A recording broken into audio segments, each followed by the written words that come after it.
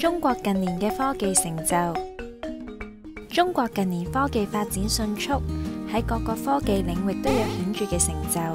喺2019年全球創新指數入面，中國排名14，比2018年上升3位，而且係連續4年上升。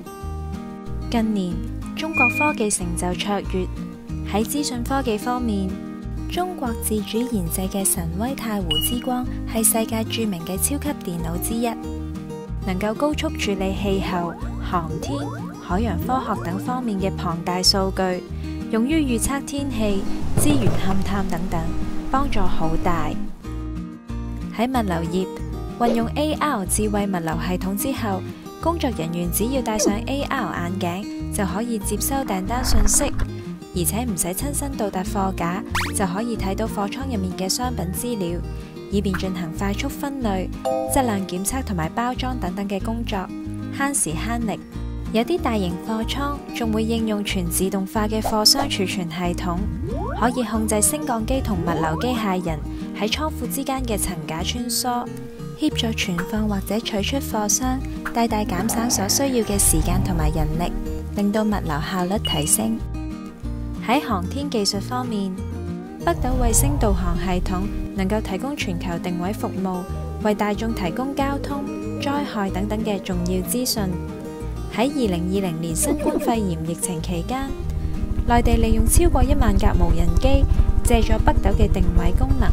有效率咁喺人流密集區噴灑消毒液，亦避免咗人工噴灑會令工作人員有被感染嘅可能。喺農牧業方面，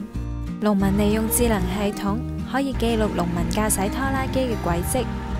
之後無人駕駛嘅拖拉機可以按照軌跡記錄行駛，自動播種收割，減省人力。喺畜牧業方面，牧民將安裝咗晶片嘅頸環戴喺牛隻嘅頸上面，然後同北斗3號組網衛星聯繫之後，牧民放牛嘅時候就可以安咗家中監控牛隻嘅位置。喺其他方面，國家嘅高鐵網絡發展迅速，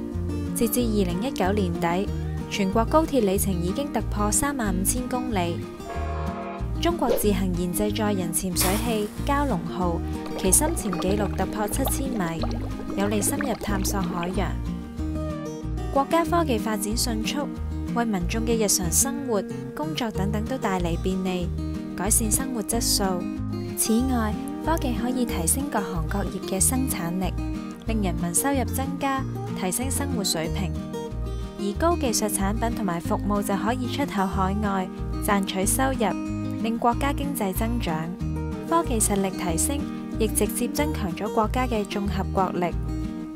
總括而言，中國近年嘅科技成就唔單止惠及國家嘅社會同埋經濟發展，